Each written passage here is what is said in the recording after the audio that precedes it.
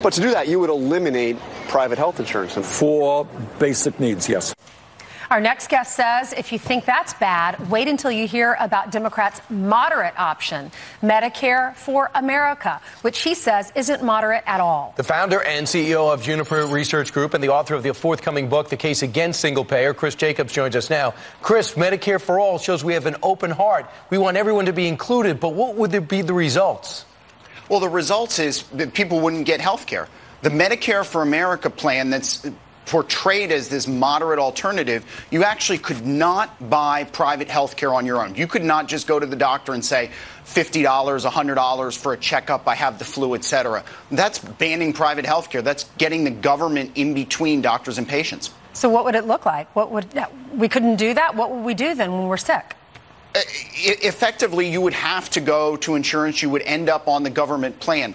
Under the Medicare for America plan, technically they say they would keep a role for employer-provided health coverage, but any employer, an individual could go to the government plan and the employer would have to pay a fee. Well, after a third, half of employees end up on the government plan, the employer is going to say, you know, the heck with it, get me out of here. And everybody's going to end up being on the government plan, and nobody's going to be able to buy private health care. Yeah, here's some facts about Medicare for America. Employers could continue to offer private insurance as long as it meets certain federal standards. Companies would pay a contribution towards the employee's costs. If they join the public program, premiums out-of-pocket costs will be based on income. Sounds sound, doesn't it?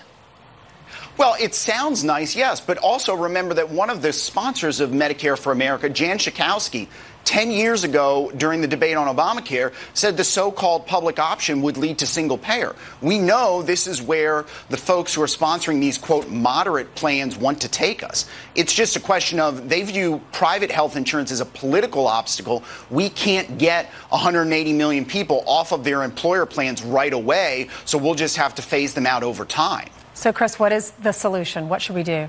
I think ultimately we need to put doctors and patients back in charge. This plan would ultimately result in thousands of direct primary care physicians being able to close up their practices. Right. We have a physician shortage. We need to be encouraging private health care and the practice of medicine, not trying to put doctors out of business or under the government's thumb. Ask any physician who takes Medicare. They need supplemental to make their fees and make their costs. We're going to run out of doctors, certainly general practitioners, and the seniors will actually lose out on Medicare in the long run. This is a folly. Thanks for pointing it out, and I look forward to seeing your book, Chris. Sure thing. Thanks very much. If you want to